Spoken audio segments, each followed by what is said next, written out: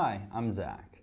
When I'm making websites, sometimes I'll use Publisher to make images. And when making those images, what we're going to have to do in order to get them to display properly on a website is actually export them into a high-resolution copy.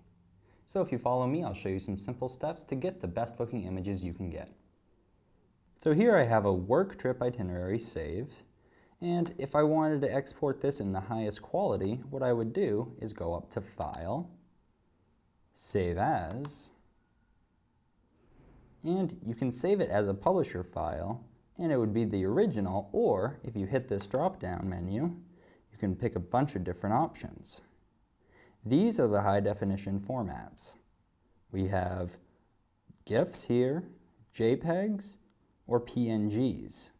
I would suggest using a JPEG. So we'll hit JPEG file, and we can save it right to our desktop, and we'll call it saved file, and hit save. Now if you upload that to your website, you're going to have a high-resolution copy. My name's Zach, and good luck.